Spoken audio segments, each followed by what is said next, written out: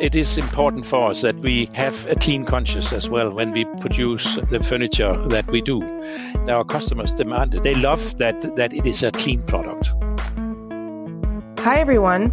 I'm Amy Devers, and this is Clever. In this special Clever Extra, we're discussing the timeless appeal of Danish design. Known for exceptional craftsmanship and an alluringly clean, organic aesthetic, many of the now iconic pieces of the Danish modern era were actually considered too avant-garde for the Danes initially and found their foothold in the American market.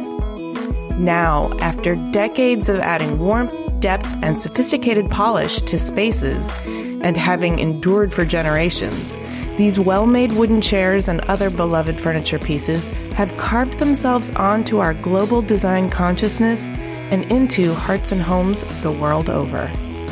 To understand this long-term love affair, in true Clever fashion, I'm going back to the beginning and tracing the path forward to the here and now.